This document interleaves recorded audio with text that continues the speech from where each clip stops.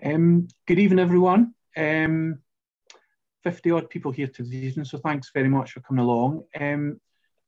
For those of you that were here last week, you'll know that this is the second part of a series of two. For those of you that weren't here last week, what were you doing? How could there have been something better than this? So what's going to happen this evening? My name is Callum Sinclair. I'm the project manager for the Scottish Invasive Species Initiative. I'm just going to give a little presentation to set the ball rolling and set the context of what's going to happen. And then we've got other speakers that are going to entertain you for the rest of the next hour or so. A little bit of common ground on the project then. The screen will move on for me. Just to confirm, we're not expecting any fire drills. So if you hear a fire alarm, it's in your house. So please get out and tell us about it later. If you drop off the call, please just rejoin us using the link provided, and Tricia will let you back in, and we'll never know you've been gone. We ask that if you're not speaking, you use the mute button and switch off your video. Maybe it's muted centrally, but if not, then can you just make sure you're off. We are recording this session, so and we'll put that available on our website later on, so you can rejoin it all over again. And there will be time for questions after each presentation. So there is a chat function at the bottom of the screen. So if you just want to ask questions through that chat function, we'll be able to pick those up and either answer them as we go along, or save some of the bigger ones up that we can answer collectively for everyone. So if that's clear, we will just crack on. What's going to happen this evening? We've got three presentations after this introduction. One is about where you would actually start with native plant control, what you need to know, and talking about a couple of our target species, Japanese knotweed and American skunk cabbage. That's by Mark Charles, Professor on Bayside. And that's then going to be followed by Karen Muller, officer on the Devon. He's going to talk about our approach to Himalayan balsam, brown hogweed, and our sheep volunteers. And then I'm going to tie it up by presenting on what we do in the American mink control. And then at the end, we'll have chance for any questions at the end. For those of you who weren't here last week and who are interested as to what you missed, then this was the programme last week, and all those presentations are now available on the website at the link above there on the top of the page. So if you are keen to figure out what was happening last week, because it designed this so that they were sequential, so it's not necessary that you've been to two, but certainly we went over some of the sort of groundwork about invasive species last week. Very brief about the project. The Scottish Invasive Species Initiative is a 4-year project due to end in October 2021, but we'll likely to extend that for a year to October 2022. It covers a big area of Scotland, about a third of the landmass of the mainland Scotland, and that makes it the biggest invasive species control project certainly in Great Britain. And it's all about engaging with people and in the river environment and in relation to invasive species. There's really 3 key elements to the project, and delivered by these partners as we go. So we have funders here, National Lottery Heritage Fund and Nature Scot, which was formerly Scottish Natural Heritage. And with the cash contributions and the in-kind support, the total value of the project is £3.34 million. We are predominantly working alongside rivers and along the riparian edge of rivers, that's the bank sides.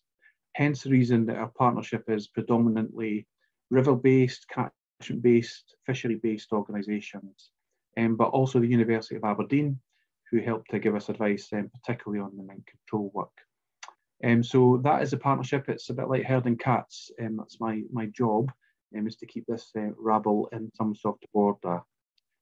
We have 3 main parts to the project. We're going to cover mink control and how we do that in the final presentation this evening. We're going to cover invasive plant control and practicalities via Mark and Karen.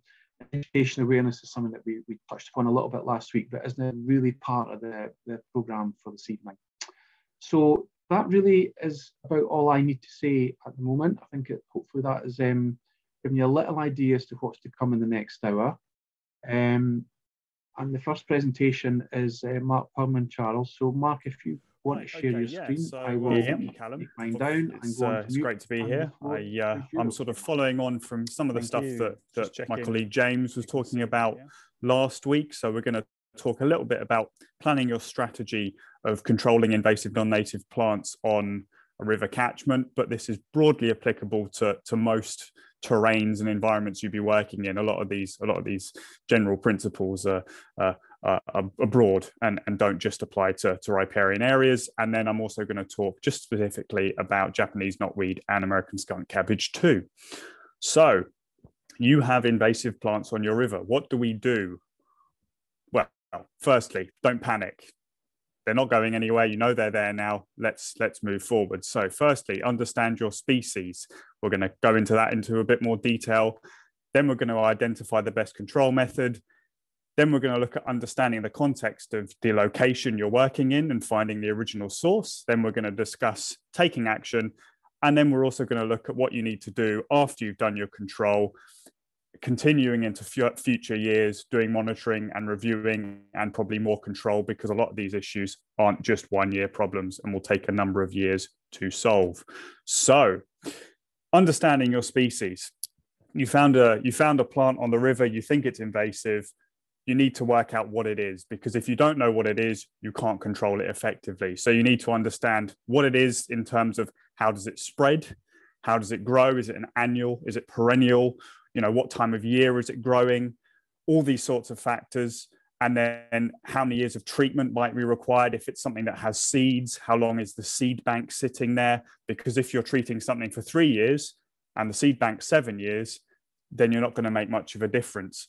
And then you also have to understand where else is it growing, because just because you found it in your area, it may not be just in your area, it may be elsewhere as well. So you need to identify that, especially if it's something that produces lots of seeds. If it's above you or below you, understanding that is important too. And we'll go into a bit more detail about that in a minute. And then, like I say, what time of year does it grow? If you've got something that grows and flowers and seeds by June, if you come along and try and do control in August, well, you've completely missed your window and you're wasting your time. So understanding when you can actually find this thing to deal with the problem before it's already seeded and you've missed your window, that's vital too, because then you can look at what's the optimal treatment time and actually get the most bang for your buck and your time and make the most impact and improve the problem much, much quicker. So it's all about planning in advance of actually going out and doing the control. The control is vital, but actually making sure you've got all your ducks in the row and you know exactly what you're doing before you even get out on site is incredibly important. And I would argue could be more important, because if you do it wrong, you may well have not done it at all.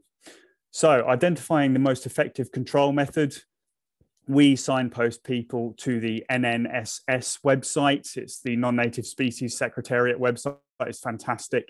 It's got all sorts of information for you on there. Species ID, control methods. You can search for photos. So if you're not sure what something is, you can go on there. There's a huge photo library, and you can get all kinds of fantastic information. There's also contact information, that kind of stuff, for various other organizations as well. The main reason we advise using it, obviously, is for the control method side of things. And there's some things you need to consider when doing control, because obviously you might have a budget, you might have a limited number of people. So there are things to consider when you're looking at controlling. Once you've identified the invasive species, how you're going to control it. Firstly, what's most effective? What time of year is it? Do you have people available to do control at that time of year? Because if you don't have anyone to actually do the control, then it doesn't matter. And also costs. Some of these things, obviously, chemical control, it requires you to purchase kit and chemical, but you also need qualifications. And those qualifications, more often than not, are legal requirements if you're doing chemical control. So there's a cost associated with that.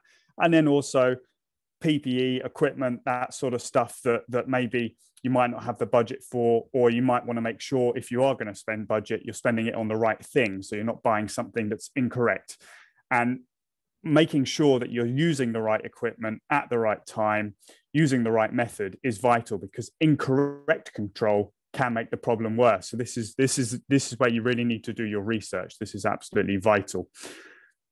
So understand your location, right? You found your species, but if you're, say, on the middle of a river catchment, it's highly likely that the species might be above you. So you need to find the original source, because if you don't find the original source, you end up in a situation where you're doing control in your localized area, but because the original source is upstream, that will constantly be undermining your efforts. So you need to go and actually find this. So what we do is when we find a site, we then go upstream to try and find what's actually going on, where it's come from. And usually it's pretty obvious, but sometimes it can be a bit more difficult. And once you've identified that location, more often than not, it's not just an isolated area. If you've got a larger problem that you're dealing with across a catchment, or at least a river, maybe some burns running into it, which are causing the problem, you then need to start your control work at those uppermost locations. So once you've done all your research in how and when and all that kind of stuff, then you've got to identify where you need to start control and work downstream from there. That seems intuitive, but you'd be amazed how many projects and organizations haven't done this in the past. And we've ended up in a situation where lots of money and time has been poured into control, which ultimately has been futile because they've not actually gone and taken the time to find the upstream source and work with the people in that area, which then ultimately benefits stuff downstream.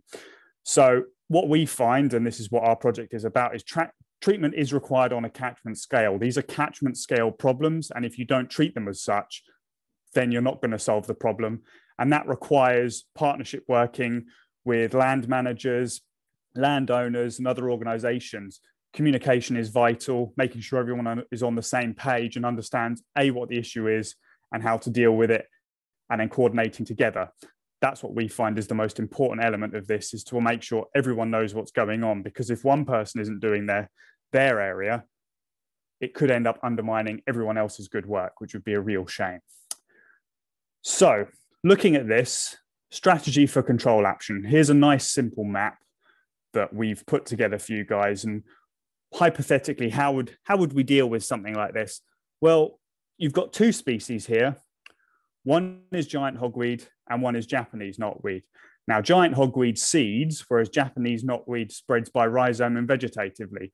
So if you were to prioritize just a species, you would be looking to deal with the giant hogweed first, because ultimately, giant hogweed there, you'd be ultimately more worried about the thing that can produce tens of thousands of seeds a year. As long as Japanese knotweed's left alone, it's not going to be moving very fast. So you don't have to be massively worried about that.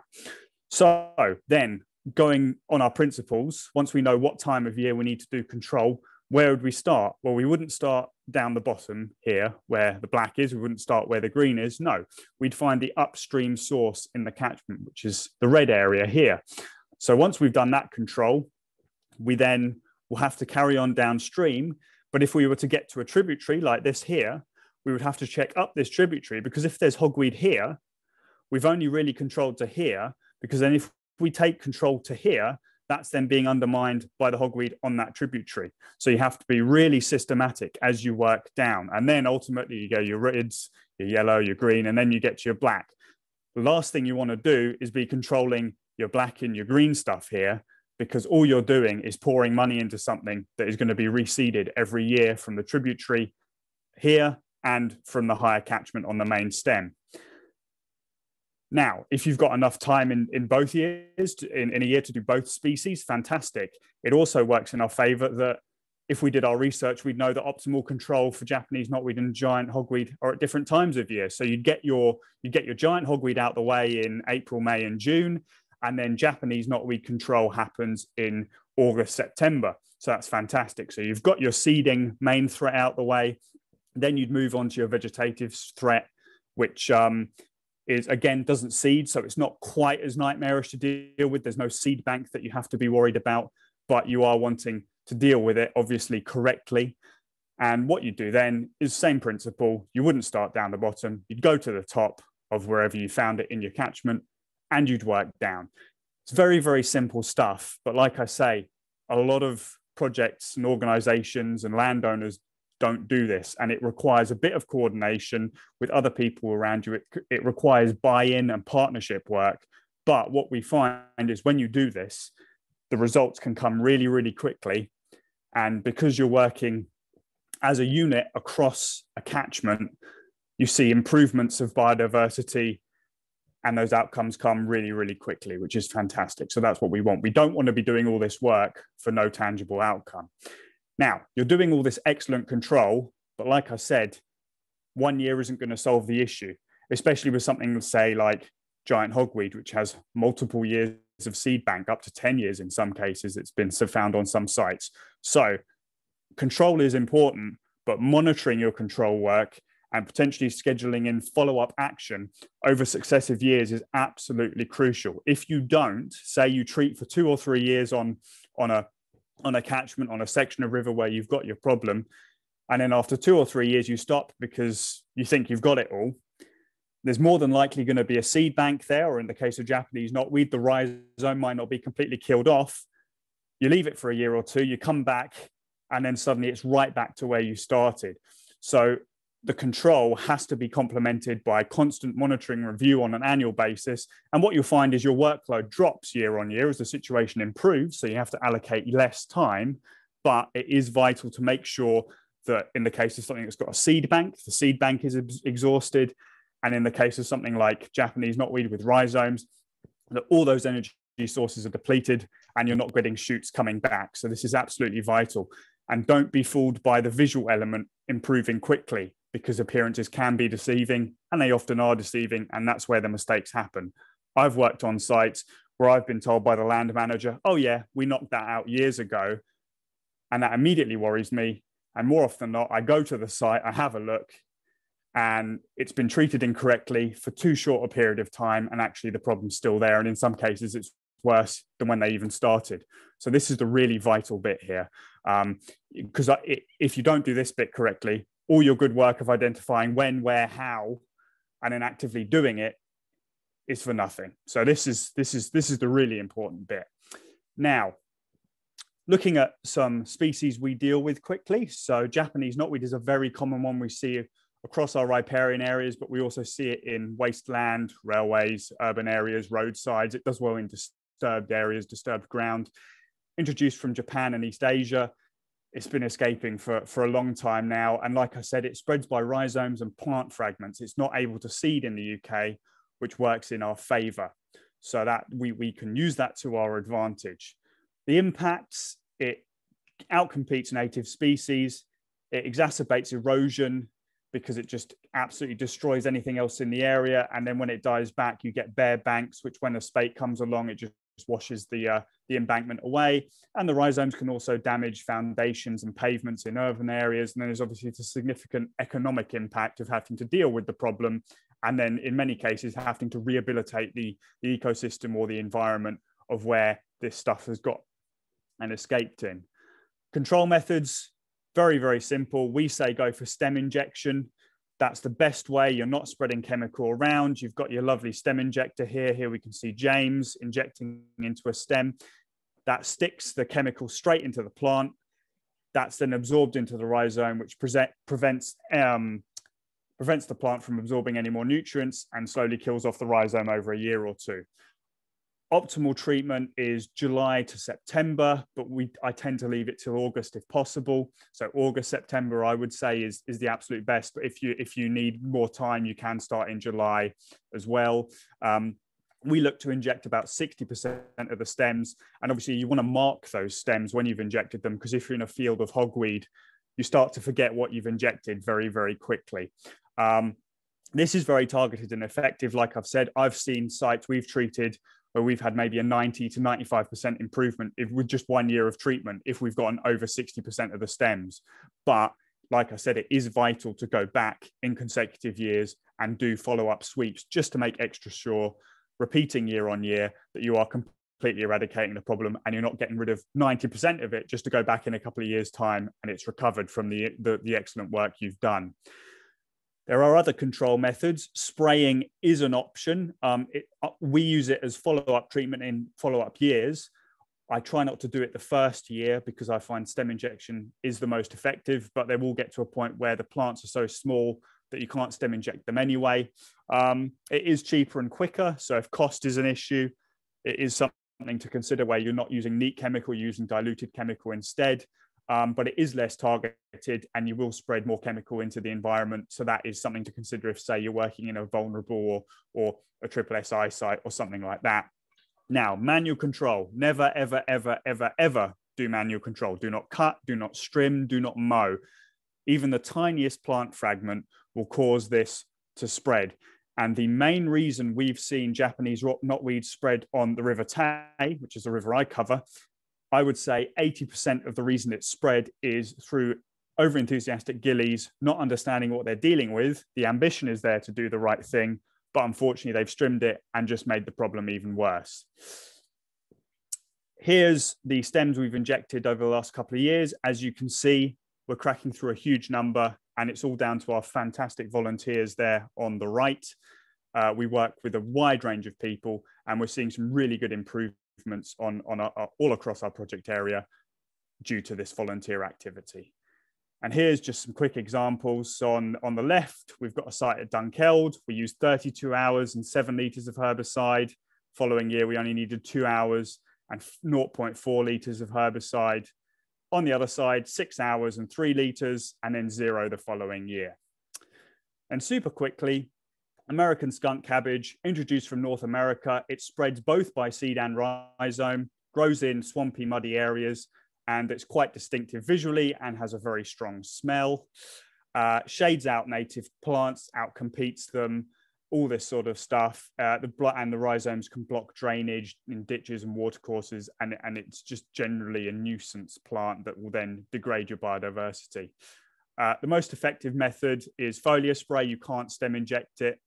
Obviously, glyphosate, again, ensure you're using proper dosage. You can get that information. There are specific fact sheets on these species, so you can actually go and find the right dosage specifically for these species. They are available.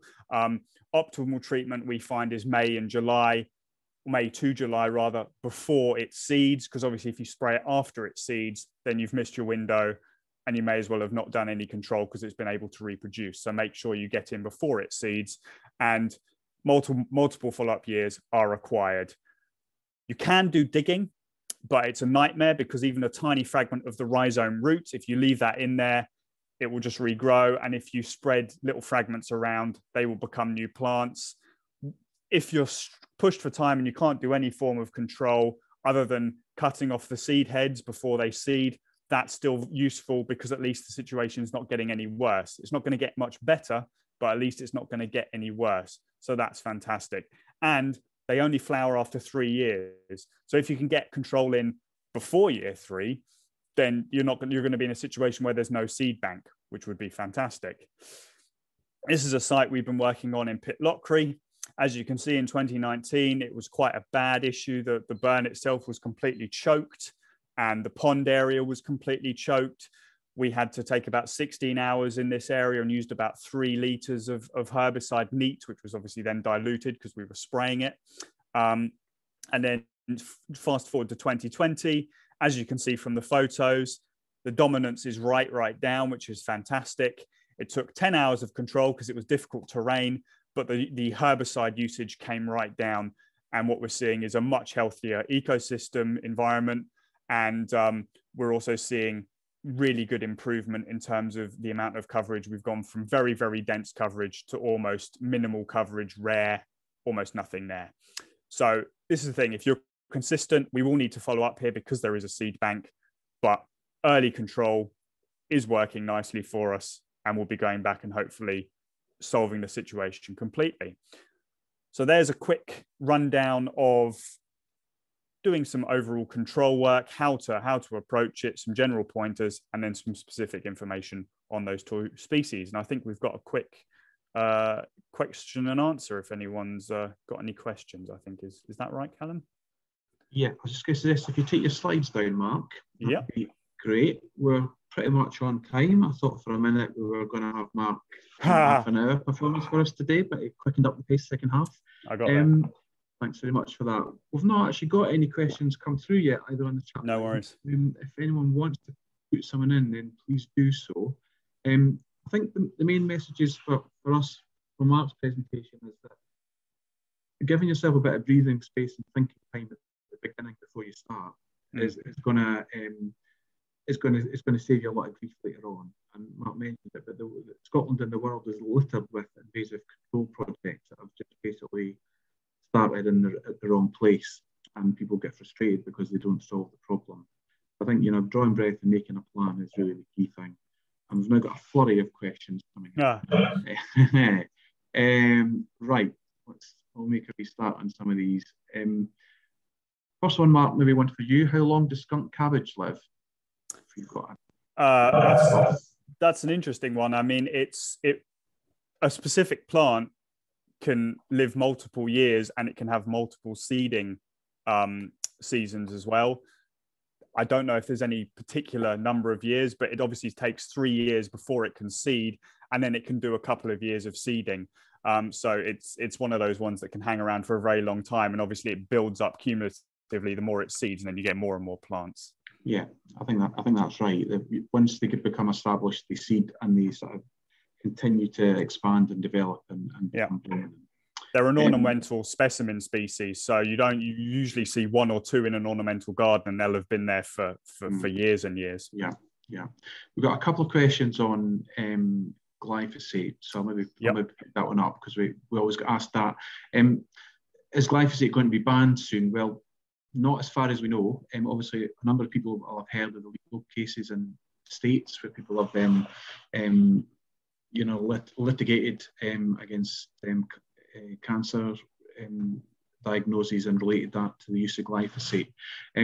At the minute in Britain and the EU, glyphosate remains legal for use, and we take all these cases seriously. But I think the situations are very different, and we're properly using it, following the manufacturer's recommendations and using PPE. And I think the other issue is there is no robust alternative in terms of chemical approach to glyphosate as things stand. So, I think there's going to be a massive hole in the control tactics where glyphosate go. And I see Rebecca's asked a question, Rebecca Lewis, about alternative methods other than chemical. So we will touch on a couple of potential alternative methods. It's really a species by species issue, that. So Matt was pretty bold in his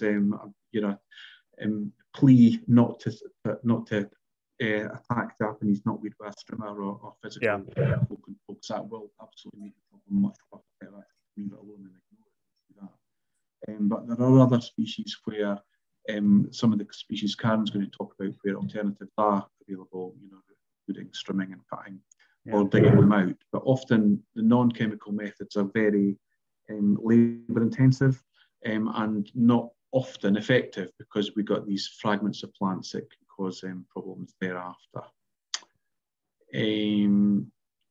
Does the herbicide affect native plants? I don't know. You could take that one, Mark.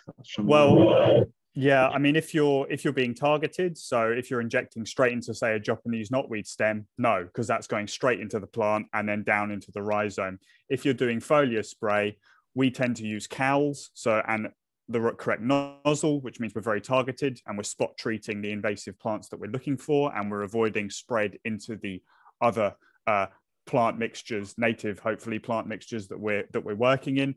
But you will get a certain amount of drift, which will hit native plants. But if you're doing it correctly, you can keep that to being virtually negligible.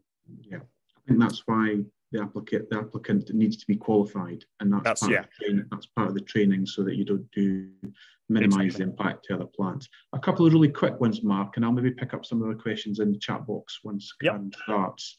How do you dispose of the dead plants after treatment? So with chemical control, Japanese knotweed and American skunk cabbage, they'll just rot essentially, because it's a systemic chemical. So what it does is it stops the plant from absorbing new nutrients, and the plant basically starves itself and decomposes over time as it dies essentially. So you don't need to dispose them. Yeah, and then a quick final one, I think, for this session from Alison McKechnie. With Japanese knotweed, do you inject into the stem wall or into the hollow? So the Japanese knotweed stem is essentially it's hollow. It's like bamboo. So what you've got is you've got your stem injector with a needle. You get that needle into the actual hollow area, and you go all the way through the stem wall into that hollow area, and then you inject down into that hollow area, and it's sort of in sections. You get it in there, and that will then be absorbed through the stem itself into the rhizome. Excellent. Okay, we've now got to 7:30. So what I'm going to suggest is I'll try and answer some of these questions in the chat box as the next presentation is going on. So I'm just going to invite Karen Muller to take the floor. Karen's based with the Evran, and she's going to give us a little lowdown on another couple of our target species and their wonderful sheep. Karen, the floor is yours. Karen. All right, well, I'm going to talk about Himalayan balsam today, giant hogweed, and then our sheep grazing trial for giant hogweed. So diving right in with Himalayan balsam, really pretty flower that was introduced in 1839 and then mainly spread because people were passing seeds to each other. It does spread by seeds and it tends to grow on riverbanks where we're dealing with it or damp woodland. So damp areas are a preferred place for it to grow. You can find out a little bit more on our website, in our ID guide, if you're interested, and you'll find lots of pictures there as well. So you're probably starting to see a bit of a pattern here with these invasive species, as in their impact on our native species by crowding and outcompeting them. This one in particular is one that produces a lot of nectar and is really attractive to pollinators, but that unfortunately often means that our native plants are kind of left unpollinated, which then obviously exacerbates that cycle. A really shallow root system that can really promote that erosion of riverbanks when it dies back in the winter. And it has a seed viability of around 2 years. What can we do about it? What we mostly do, and this is a great one because it doesn't take any specialized equipment and it doesn't take any particular skills, can be done by any volunteer in any age group, from primary school kids to people in retirement, is hand pulling. So we're making use of that shallow root system to just pull the plant up by the roots. You can pile it up like you can see in this little picture here. That just makes sure that these plants won't reroot and will just die and degrade on site. You've got quite a nice long treatment period as well, from April to July, where you can be doing that. The other option is that you could do mechanical control, so strimming, scything, or slashing. It's a great one because if you've got monocultures of Himalayan balsam, which sooner or later will form, this is really time effective. But something to keep in mind is that it's also a lot less selective if the balsam is still mixed in with other vegetation. So judge what your best approach is based on what your site looks like. Something to keep in mind for Himalayan balsam is that it grows a bit like Japanese knotweed or like bamboo in nodes up the stem, and these stems can actually reroot into the ground. So when we are pulling it up, we want to make sure that we actually get it out by the root. We don't just snap off the stem somewhere. And when we are cutting it, it's the same sort of thing. We want to cut it as low to the ground as possible, if at all possible below the first node, because what I've circled here is that stubborn regrowth that the plant will do if we get it any higher than that, or if we just snap it off. The other thing that we want to make sure is that we carry out control before seed pods form. So if you watch the hand here that I've circled, these are seed pods once they have ripened. And when they have ripened, the slightest touch will mean that these seeds will scatter from the seed pods, like you can see here, up to 7 meters. And that is how the plant spreads so successfully. I'm just going to play that again. Watch the hand. They can float as well, so spreading down the river in all directions is not a problem for this plant. Obviously, Himalayan balsam doesn't quite keep to our timelines. So quite often you will find that you might be controlling areas where predominantly it's still all flowering plants, but some will have gone to seed. If you are controlling these areas, then just make sure that you brush off your clothing, you clean under your shoes before you leave that site, so that we're not actually making this problem any worse, or carrying seeds to new areas that are unaffected at this point. Here are some really impressive stats for over the last 3 years of our project, working with volunteers on balsam pulling days. So in 2018, across our project area, we started off with a really respectful 120 days of pulling with volunteers. We ramped that right up in 2019 to 286 days of pulling with volunteers. And then obviously COVID-19 threw a spanner in the works in 2020, but volunteers still fantastically came out with us to pull for 43 days. And this is a great activity because It means that people can still get out safely. We can absolutely be socially distanced on the riverbank, but you still get to be outside, you still get to be with people and doing something good for nature. And I think that will have helped a lot of people with their mental health, especially last year. So huge thank you as always to our volunteers for that. And a nice little progress story here on the River Yuki, which is one of the catchments that I'm covering. So as you can see in the top pictures here in 2019, me and the landowner were pulling this stretch and hacking away at it, because you can see there's quite a bit of a pink hue everywhere. So we spent 8 hours hacking away at Himalayan balsam and pulling selectively at times. And then really impressively, when we came back in 2020, which are the bottom pictures, it looks much improved. You can barely see any pink at all. We spent 3 hours still just selectively pulling balsam out, but it was looking so much better. So a really nice little progress story where we can actually maybe make a difference. And the seed viability of only 2 years can make a huge difference here. The next species I'm covering is giant hogweed, which is probably one that you have all heard about and maybe seen. It's not really a big question why it was introduced as a curiosity. My volunteer in this picture here is about 6 foot tall, so that gives you a pretty good idea of the scale of the plant he's standing next to. It spreads by prolific seed production, 20 to 30,000 seeds per plant, and it grows by rivers, which is where we're mostly finding it, but also in rough pastures and in wasteland. The one big thing to watch with it is the phototoxic sap. So the sap of this plant causes skin burns when it reacts with direct sunlight. So certainly a wide berth you should be making around this plant. The pattern is here again, forming really dense stands. You can see the big leaves down here that pretty much just shade out everything and crowd out everything. You've got those human health impacts from the phototoxic sap.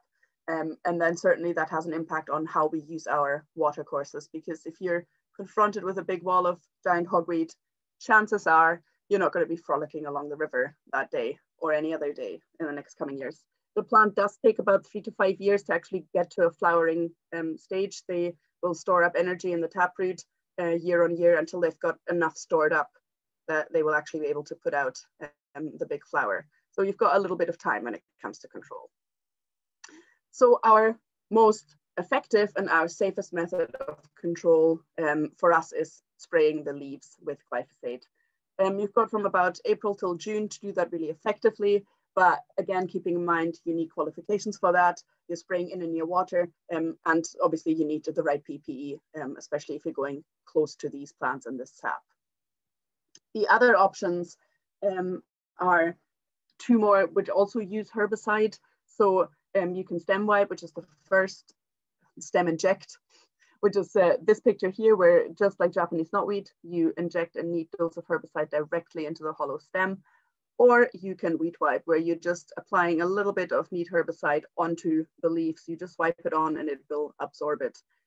These methods can be really effective for areas where there's only limited amount of plants. So maybe you don't want to be wearing a 50-liter knapsack over the 8 kilometers of riverbank when you're only actually finding 15 plants. But again, you need qualifications for this, and these methods do require you to get a lot closer to these plants. So you want to make sure that you are definitely wearing the right PPE, you want to have the right training, and you just want to use these in those circumstances where actually this is a better idea than spraying. Otherwise, spraying is always going to be the number one. And then when stem has grown legs and is running, you will quite often find that at some point during a peak treatment period, some of these plants will have reached the stage where they're actually going to flower. So a huge priority for us is to actually remove these flowering heads so that we're preventing any seeds from setting. So I've got a little video of Jack here showing us how it's done. So he takes the flower head off and then uses his long pole saw, so he doesn't have to get too close, to saw that down. And then we usually combine that with adding a little bit of herbicide into the hollow stem so that this plant won't come back. That will still be absorbed by the cut stem and will be transported into the root, and then that will be that flowering plant dead. like I said, really, really important because we don't want to be setting any seeds.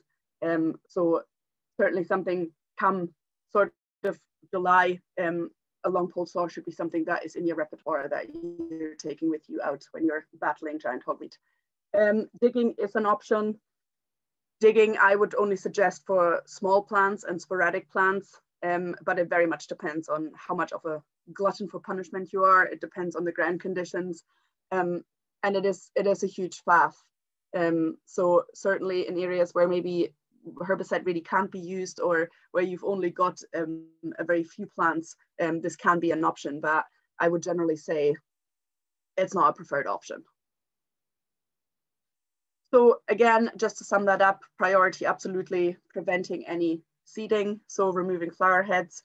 I would happily at this point, when there is flowering plants around, I would happily walk around any of the giant hogweed plants that won't be flowering that year. You can get them next year, and just concentrate on all the big wide flowering heads and preventing that seeding. And as always, practice good biosecurity. Make sure you brush yourself off under your shoes, brush your car off if need be. Just make sure that you're not carrying these seeds elsewhere. Seed viability is 3 years at least, probably longer for some of them. So you really don't want to be spreading that problem. Which brings us to some impressive stats once again across our project area over the last 3 years. So in 2018, we are here looking at kilometers of riverbank that are under management for giant hogweed across our project area. So in 2018, that was 639 kilometers of riverbank. We ramped that up in 2019 to 760, which is an equivalent distance from London to Inverness in a straight line, just so you can visualize that and actually how impressive that is. And then in 2020, actually, we didn't take a massive hit with COVID-19, because even though as project officers were in home office and we weren't able to go out, and even when we got out in June, we were only able to work with a limited number of volunteers. All of our land managers really stepped it up that year. They were on site anyway, they could safely do it, and they really stepped it up and hit it hard during the time when we couldn't. So actually we didn't take a big hit at all with 753 kilometers under management in 2020. So a huge thank you once again there. And we really couldn't be doing it without the help. And to sum that up, a nice little progress story. This is Ingalls Maldy, where in 2019, we found this lovely monoculture of giant hogweed, spent 20 hours controlling that. We had to spray 7 liters of neat herbicide, obviously diluted on this site. And then in 2020, the story looks much different. So we actually only had to spend 8 hours controlling this and only used 0.7 liters of herbicide. But something to keep in mind here and to take with a grain of salt, obviously, is that the seed bank is existing there. The seed viability is relatively long. So we're not expecting this to necessarily look like this in 2021, because what we've actually also done here is, when you look at the bottom pictures, is we've really nicely prepared that ground for seed germination. So it's not going to be unexpected that this might actually go up a little bit again, but we're hoping at least it will plateau at some point, and we're not using as much herbicide as we did initially. And then also that we can use that extra time that we're maybe not spending on this side in other areas. And that brings me to flocking to the rescue, our lovely flock of sheep that we're using in the Devon catchment that are helping us graze this giant hogweed down. So the idea behind this is to answer the basic question, can land managers use sheep to control giant hogweed? So what we want to do is we want to establish the optimal grazing regime, and we want to produce a guidance document at the end of our trial in 2021. If you want to read a little bit more in depth about this, if you head to our website, there's our case study that will be updated regularly every year. And you will also find some really nice trail camera footage of sheep grazing giant hogweed there. So I can only recommend that. So just to introduce the site very briefly, this sheep grazing trial was established in 2019. We are working in a mature woodland strip that is sort of wedged in between the River Devon and some arable land. And there's a number of streams running through that woodland and draining into the Devon. So quite nice damp conditions, everything that hogweed likes. There is a walking path through the site, so obviously that introduces public health concerns. And we have this very impressive giant hogweed infestation, where you can see an example here in the picture. The previous chemical control that was carried out on that site was actually ineffective. It was time consuming, it was expensive, and the farmer was actually really, really keen to give this a shot with the sheep. And so enter the humble sheep. So this is obviously a multi-year process. Like I said, the plant will take a few years to flower. It stores up energy. So there is a seed bank already existing. So the sheep will continuously work year on year on the site to try and deplete these energies of the hogweed that's already existing there and mow down any seedlings that are coming up from the seed bank. So really important that we monitor our progress because of that. So for that, we're working with the University of Aberdeen, and we're looking at grazing impact on the volume of giant hogweed, and we're looking at grazing impact on the rest of the vegetation.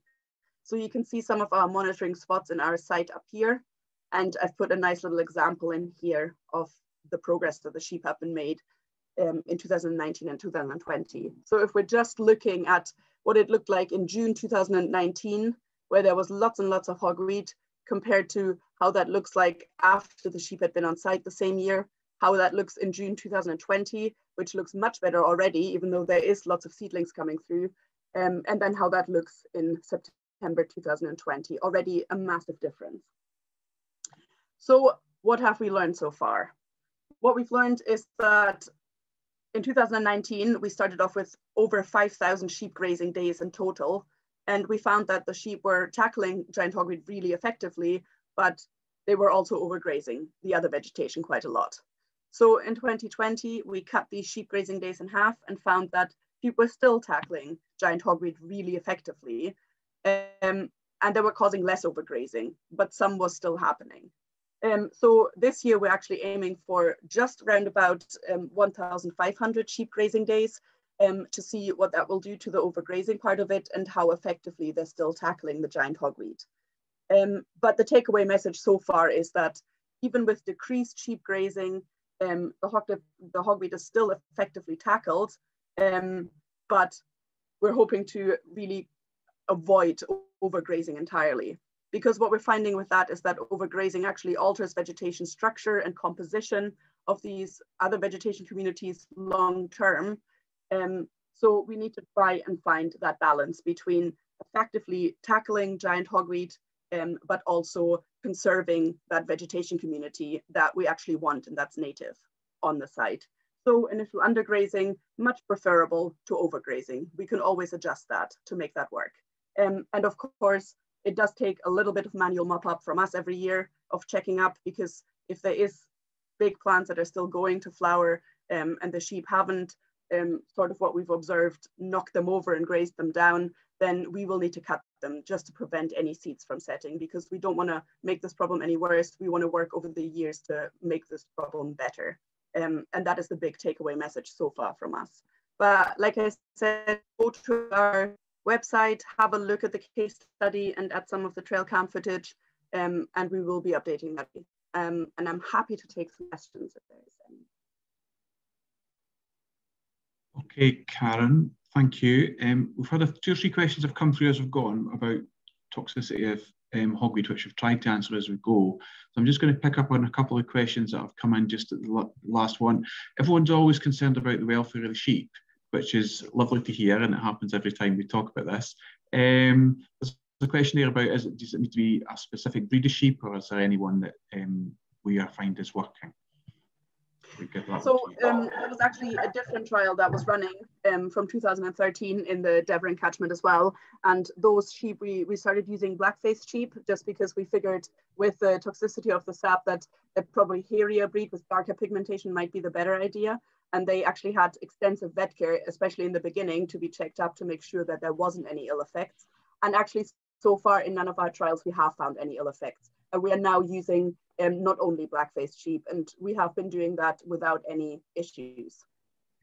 Yeah, we're certainly mindful of that welfare issue, but sheep at the end of the day are grazers, and they seem to be very happy to graze the hogweed.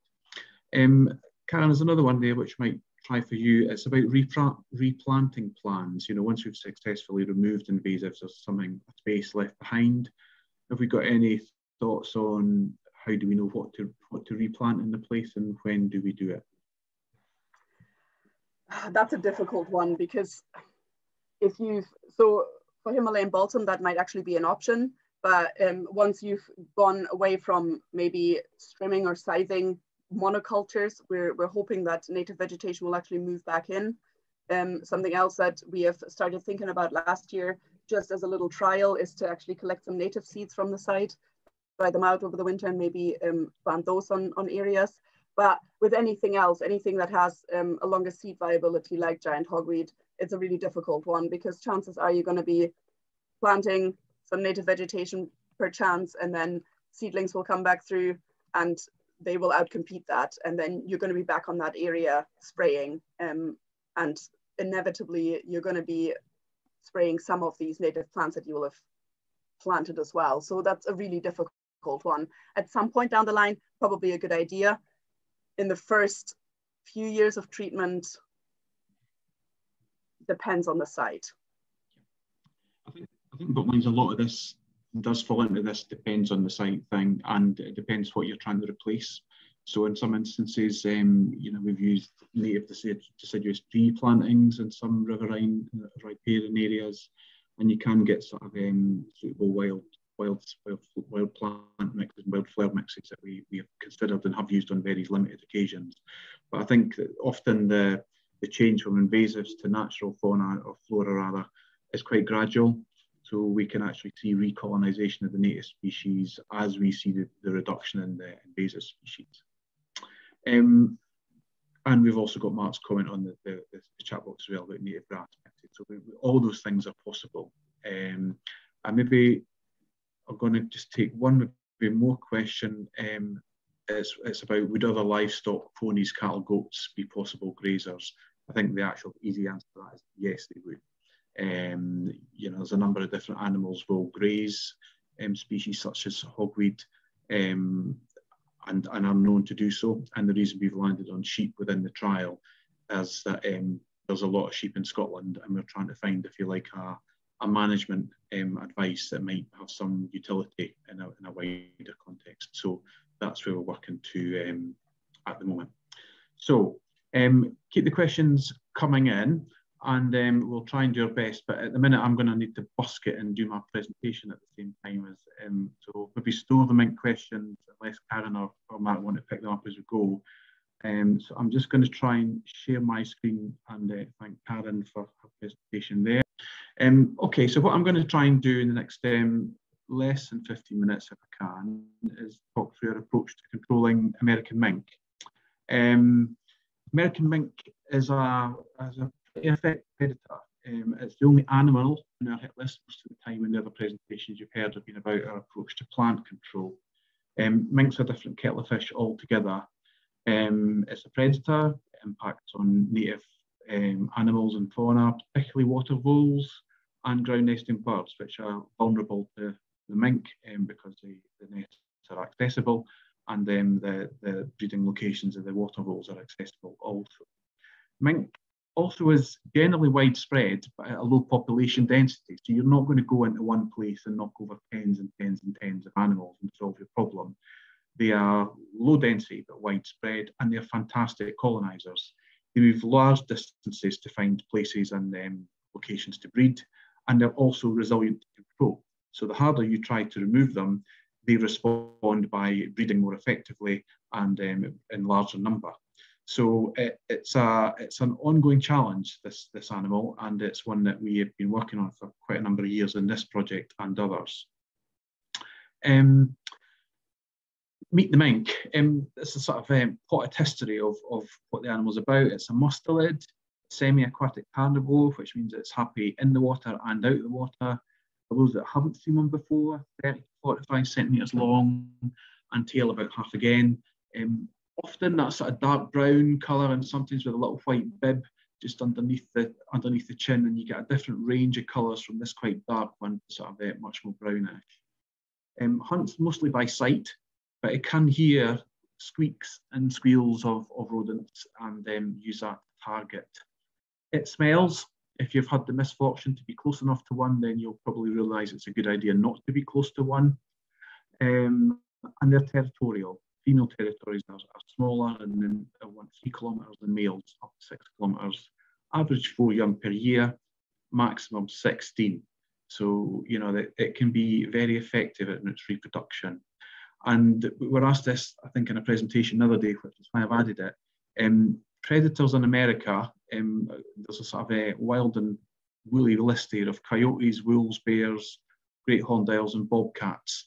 And as far as we know, there's not too many of them bounding around Scotland or Britain. But that's part of the reason it's so successful, because it doesn't have natural predators in the places that it lives now in the UK. And it's got here because we brought it here. Fur farms in the UK and Scotland, you know, the early part of the 20th century, and fur farming ceased operation in Scotland in the late part of the 20th century, 1993, and was banned totally in Wales and England in 2000 and in Scotland in 2002.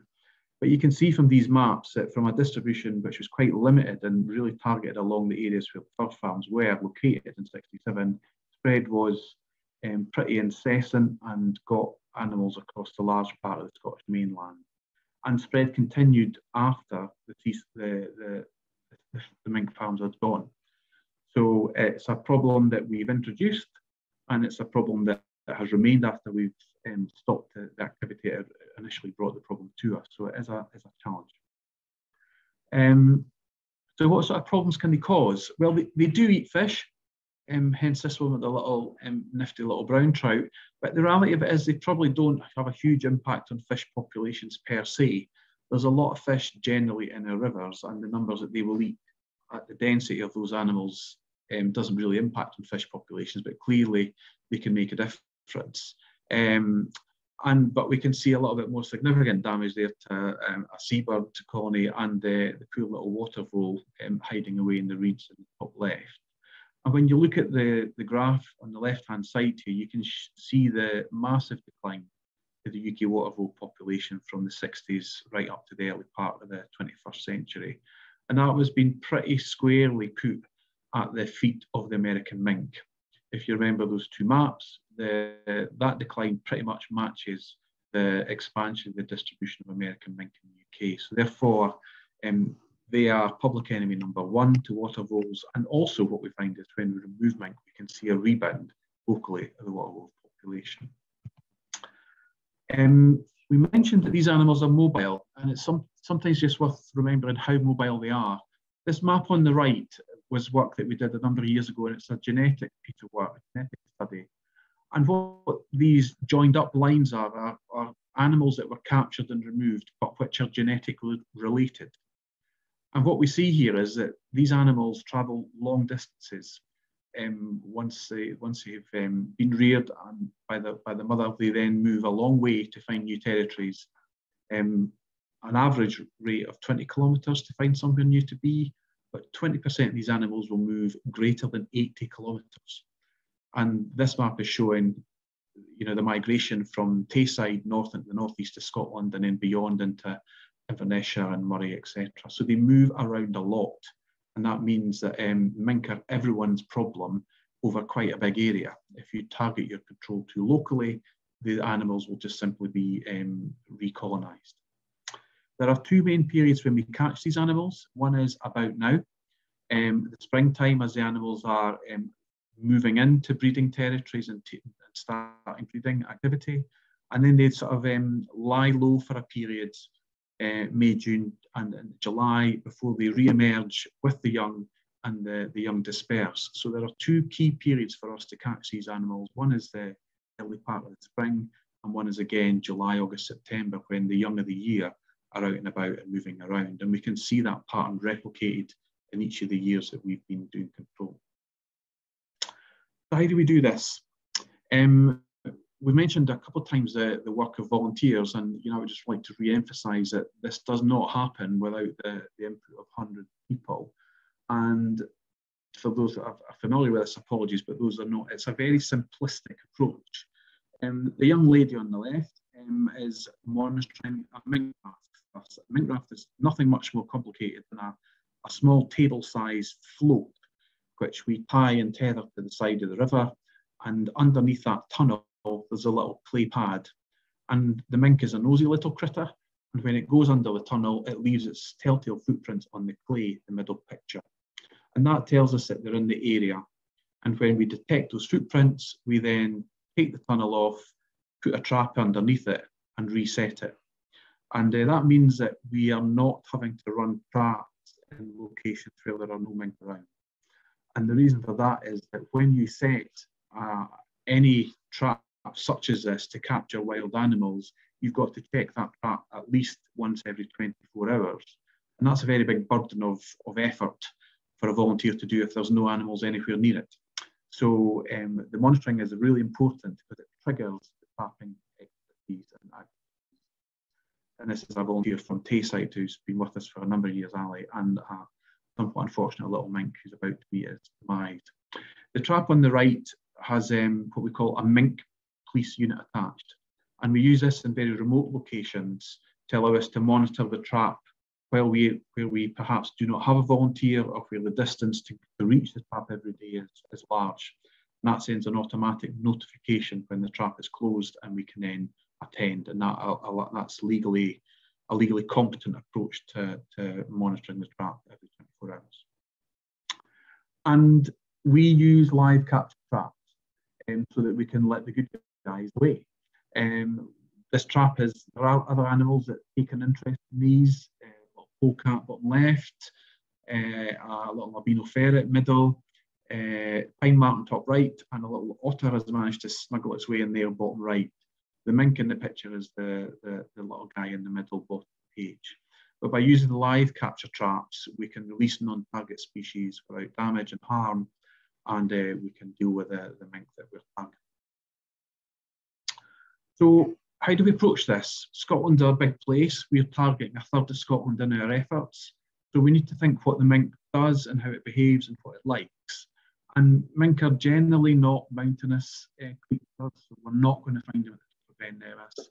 They're not particularly enthused by bogs and wetlands and peatlands, so they're less likely to be found there. But they are absolutely delighted to be along coastal fringes where there's lots of food supply, birds, shellfish, fish, and often in agricultural land and improved agricultural land. And we can match up those sort of habitats on that map to the right by, in the broad scale of things, the green areas are areas that are kind of low-lying, often coastal, agricultural, and the sort of orangey grey colour is the sort of mountainous parts of the interior of Scotland, and we tend to find less animals there. So using that sort of knowledge about where we prefer to be, we then set our network. So this is the raft trap network from 1819. Maximum number of traps there 245, maximum number of rafts 428, and it changes a little bit by year, but you can see that network is really maintained by hundreds of volunteers going up each year since we started this work in 2018, and allows us to have a reasonably good coverage across the project area, but you'll note also particularly targeted on those coastal and agricultural areas, and then running up catchments between and less active in the mountainous areas, the Cairngorms and the Grampians. So where do we catch them? Well, we catch them in these places. We have approximately 500 or 600 trap or raft locations, but our capture sites are much fewer in number. There's 172 different capture locations, 2018 to 2020, and a total number of animals removed of 368. So again, these are not animals that appear in huge numbers in particular locations, but some locations are better than others. And what this shows us that of that extensive network, 500 or 600 locations, at least 2/3 of those have never caught a mink. But they remain really, really important to us because it helps to check that those areas are mink-free, and also detect when animals are migrating in, and hopefully we can pick them off before they become established in new areas. So that's the sort of general distribution of the captured sites, but not all sites are equal. And we have a number of hotspots that we are finding out about and aware of. So this first image is shows the capture locations where we have caught a single animal. 94 of these sort of locations, giving, not surprisingly, 94 mink, 25% of our total. But when we look a little bit further into this, we begin to identify hotter locations, if you like. So here are the sites where we've had 2 to 4 animals. Again, a smaller number, 59 of these, but capturing 41% of the total animals. So again, you'll see them, catchments, agricultural areas, coastal fringes. But actually, if you go even further and say, well, here are the sites where we're catching more than 5 mink. And there's very, very few of those. And again, they match up coastal sites, sometimes in their catchment areas and on agricultural ground. And there's very few of these, 19 in fact. So 11% of the capture locations give us 34% of the total mink. And if you think back a little bit further, of these approximately 600 raft or trap locations and 368 captures, 78 only of these locations account for 75% of the total mink removed. So we really need to know, and we do now know, where these mink prefer to be, where they reproduce effectively, and where they want to migrate to prime habitat areas, and therefore we target those and target them hard. And we said it a couple of times, but we really could not do this work without the network of volunteers. So this is just a slide of numbers, but I think the most important one is the bottom right. 50,000, more than 50,000 volunteer hours across the duration of the project, which is a massive effort. But these are coming in very small units. My granny would say, many's a mickle makes a muckle. And these are volunteers that are maybe putting in 15 minutes a week to check, just to walk past a mink raft, or maybe half an hour a week or an hour a week to check a trap. But when you've got so many of them doing that for so long, the hours clock up, and the effort means that we can cover areas we would never, ever be able to reach with hired hands. So what are we learning? Where are we at? Well, American mink can be controlled on this sort of scale. You understand the biology of the animal, you understand how they reproduce and where they wish to reproduce effectively, and you target those areas to make your control more efficient. High dispersal really means that you've got to go large here. If you try and control on a very small or local scale, all that happens is you remove a few animals and a few more animals from next door move in. So we're going large in order to, if you like, clear out some of these central areas and then protect the areas that we've cleared. And that's really important, because otherwise, you're going to be unwinnable and you'll never see a difference in the actual number of animals in certain areas. Mink, like all species, the female are the more important. And settled females are clearly more important because they're in the prime locations for breeding, and they are the ones that generate the new offspring for us. So we know where these locations are and we can target them for our control. But removing the juvenile mink in the autumn is also helpful because there's large numbers of them moving around, and we can also take out females who would be the reproductive animals of the following year. And those sort of tactics in combination allow us to bring the density of the population down and bring about some sort of control on this pretty voracious predator. So that is the story of our mink control in a very sort of potted 15 minutes or so sequence. I've not been able to watch the questions. There may be questions now, but I'll just quickly come out of the screen and we can see if there are any questions on this or any other part of the evening's performance. Oh, okay, there are 2 or 3. Okay, how do you dispatch the mink when caught? We dispatch the mink using an air pistol. All the staff that do that are qualified, that hold their certificates, and we try to do that as discreetly and humanely as possible, and that's a recommended approach, Andy, that the animals are dispatched in the trap at the location that they're captured in. And it's not a particularly pleasant part of the task, but it's a necessary part of the task. And we we kind of make no great apologies for doing so. It's just part of the role, but I think it's better that we're just upfront. It's a dispatch by air weapon to the head, and it's the recommended approach. Yeah, for farm releases, yep, that's certainly the past, how they got about. They were escapes from fur farms and also deliberate releases in the catchments. What else did we have here? Nothing too much on the mink front, Callum. I don't no, know. That's great. I normally mink's just yeah, okay, I read it. Yeah, otter. Yeah, that's true purchase. Otters and mink, when they're in the same place, often the otters will kind of make a little bit of a difference to the mink numbers. They're often inhabiting the same areas, and otters are a larger animal and tend to buff the territory a little bit. So yes, that can happen. And a question about insurance of air pistols. Generally, the dispatch is undertaken by staff and or qualified volunteers, i.e. all volunteers who are undertaking dispatch for us, and there are very few, are doing so with us having knowledge of the qualification and then being insured by their own employer. For example, if it's a ghillie or a bailiff or a gamekeeper, Pipe, who are often involved in this with us because they do that in their line of work.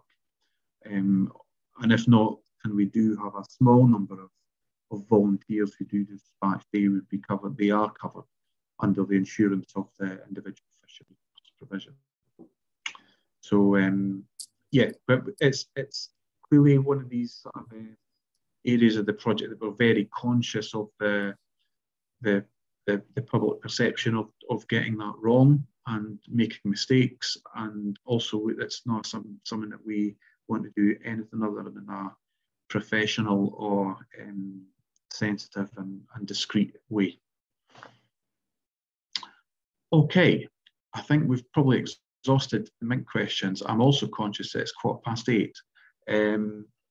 So I think if there are any other questions, then do file them in very quickly, and we'll do our best.